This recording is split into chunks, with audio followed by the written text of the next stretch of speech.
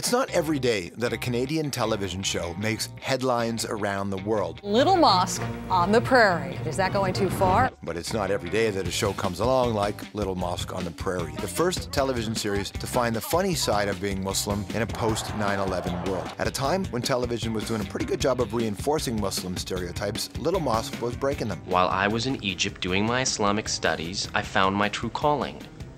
Explosives? Yeah, explosives. The show about a big city lawyer who leaves Toronto to lead a mosque in the town of Mercy, Saskatchewan. I'm the new imam. It's like a priest or a rabbi, only browner.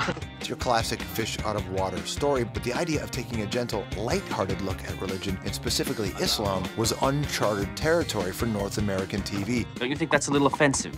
It is totally offensive. And more than 2 million Canadians tuned in for the premiere in 2007. Since then, Little Mosque has been picked up in more than 80 countries worldwide and sparked an important conversation about the perception of Islam in popular culture. We have to poke fun at our stereotypes, because at the end of the day, if we don't, someone else will, and then we'll get offended.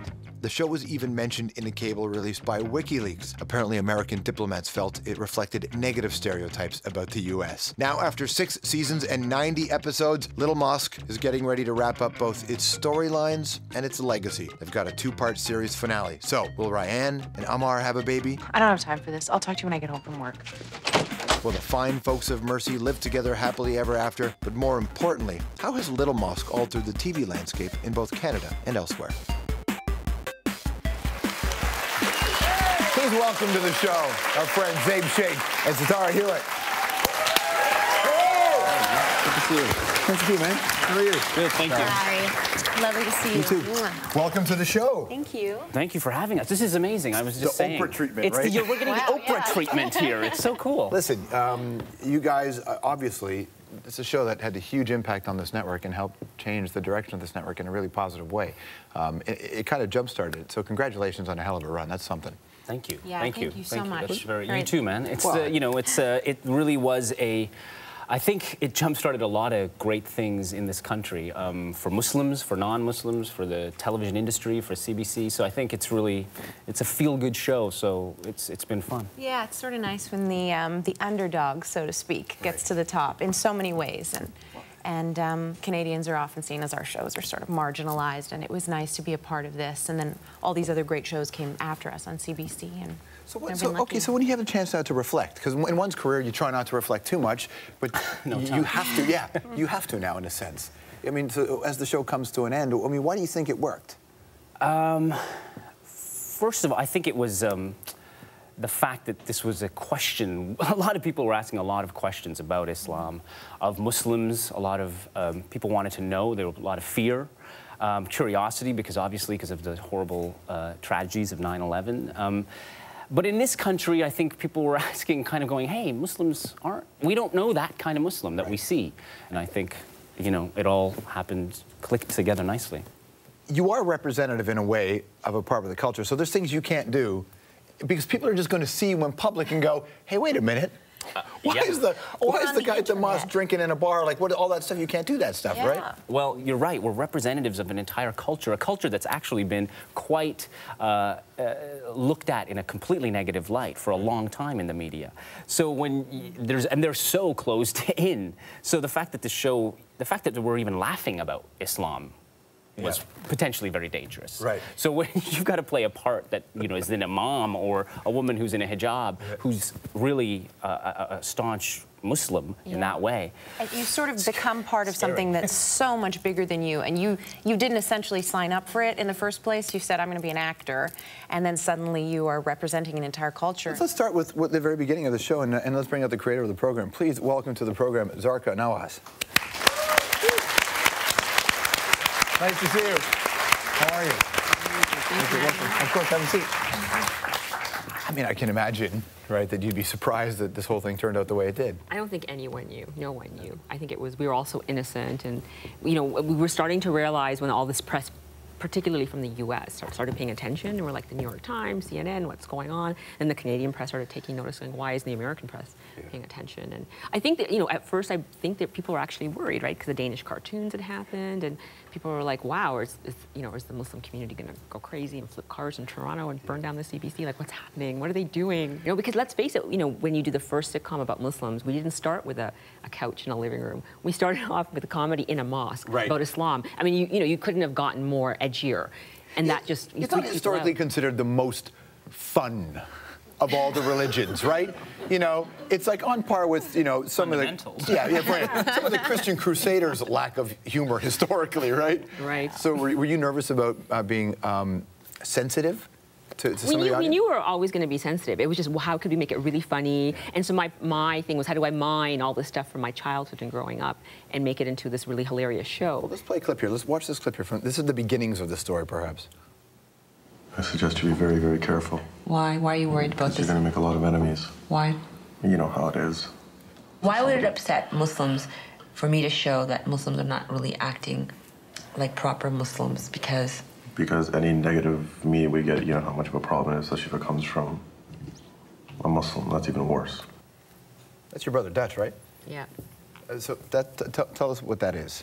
I was making a documentary called Me and the Mosque, and it was about the obsession of separation and segregation between the sexes, and that a lot of times when we get imams, you know, coming from overseas, they bring a lot of their cultural baggage and they impose it on the indigenous population, and that causes conflict. And so the idea of an imam that was born and raised in Canada coming into a mosque, I go, how would that change the dynamic of the community? He would be more sensitive to the needs of women and young people, and that's where the idea of the show came from. Well, her character was a strong character in the storyline, right? Yeah, and as are so many, you know, Muslim women living in Canada and the States and all over the world, and it was nice to be able to be a part of that. Yeah, I guess people people who aren't Islamic have a preconceived notion often of what it is. And they don't really. What did you feel when you read WikiLeaks? You know, the whole WikiLeaks thing come out, and it was like your show was spreading anti-American stuff. I thought maybe. Oh yeah, that was the one where they were crossing the border, and the Americans were feeling that we were maligning them. I just thought it was hilarious that they would take a comedy like us and feel that they're being maligned, you know, on Little Mosque on the Prairie. Obviously, and you could even tell from the Canadian remark that you were like, have any of you seen the show? Because you're discussing this on a sort of.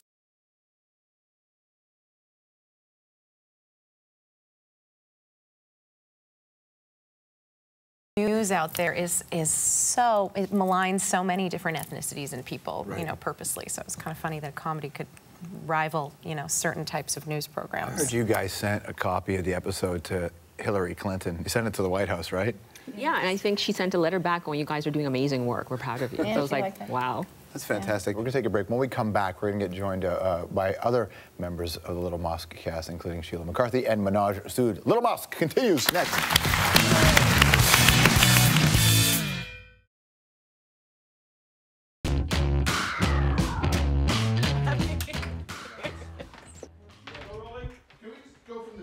Oh, God, we'll do that again. Employees do your work for you. Friends give advice. Fair enough. $10 ought to cover it. Do you have change for 100? No. Yes.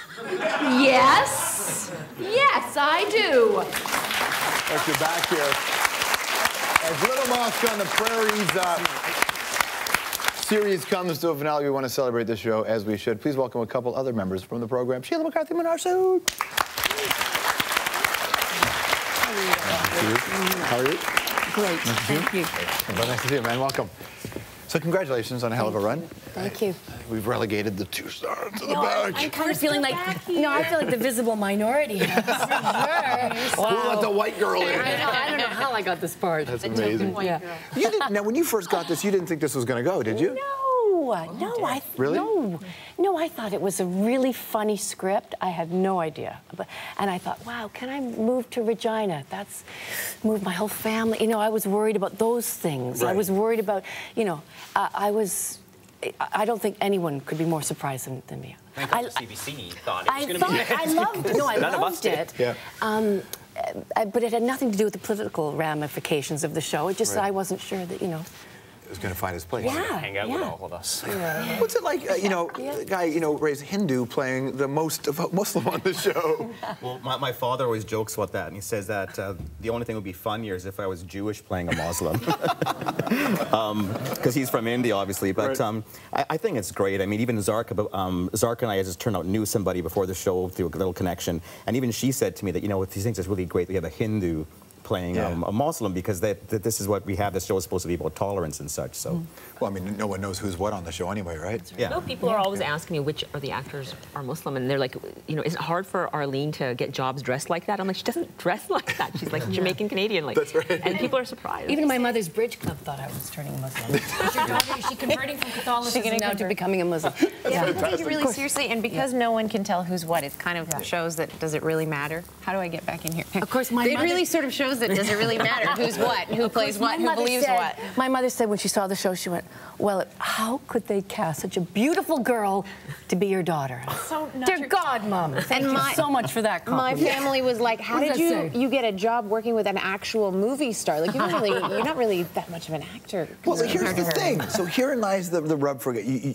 You hope in your career you get an ensemble like this. You get to work with people like this. And so when it comes to an end, you know it's coming to an end. Yep. Did that change the dynamic as you guys were working? The last season. You didn't get the email, did you? We didn't get renewed. No, we didn't get renewed. Sarah, I got a spin-off, though. I'm sorry, I didn't do that. Oh, that's why this last season was golden for us, because we were so grateful every show. We knew how lucky we were. I mean, Deb and I could barely get through scenes a lot of the time, as you just witnessed. They were paying us, to see me right through menopause. It was brilliant. That's why she's the funny one, right? What was the thing that resonated with you the most, that someone said to you on the street, a Canadian identified you and said, hey, here's what the show means to me? Well, I was walking, this is after season 2, I was walking back to my hotel just down the street, and a man came up to me, and he was from Pakistan or India, and he goes, I know you. And I kind of innocently said, no, I don't think so. And then he goes, no. He said, I know you. And then he got on his knees and he kissed my hand, and I felt very embarrassed. And he said that he had just moved to Canada 6 months or a year ago, and him and his family felt like real outsiders here. Then all of a sudden they turned on the TV and there's a show about their culture. And then he asked me what mosque I go to. And I go, well, I'm not a Muslim. And he was... And he went, yeah. And he ran away. You're the only other one in the day where you two who can make that joke, right? I'm not going near that one. Wow. I make that joke, the set just clears, everyone ducks. I'm like... that shows you how big a deal. Did you ever feel like an outsider growing up? Oh, yeah. I mean, I grew up in Calgary at a time when there were no other visible minorities at the school I went to. Really? You're the only brown guy at the school? Pretty much. There was one other kid, and I think he got teased almost as much as me. Yeah. Really? Did it go to a place of anger for you? How did you deal with it? The way I dealt with it was I internalized everything, and I never spoke about it. And my parents would say, how are you? What's happening at school? And I go, oh, it's fine. And I never told a soul about it. Oh. Yeah. So we talked about the WikiLeaks scandal. Then after all this has gone on, then the study comes out this week that says, like, in the neighborhood of half Canadians distrust Muslims, and in that group, a lot of them think it's the Muslims' fault. So this is still where we're at. How does that make you feel? Well, we have a lot of work to do, right? And so I just feel like I can't go to that negative place. And to me, it's, we work with one person at a time.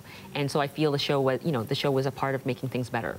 I think it's really important for whatever culture you're in. Canada, you have to take advantage of the opportunities that a country like Canada gives you, and really make something of yourself in a way that you can be articulating for your group, whatever that is, whether it's whatever, if you feel in a minority place, whether it's gender or it's sexual orientation or whether it's color or creed, it's important for us to get into places where we can speak of ourselves and our people that we know. Mm-hmm. So huge pressure on any series is what do you do with the season finale and the series finale. That's a major thing. Does everybody go to jail like Seinfeld?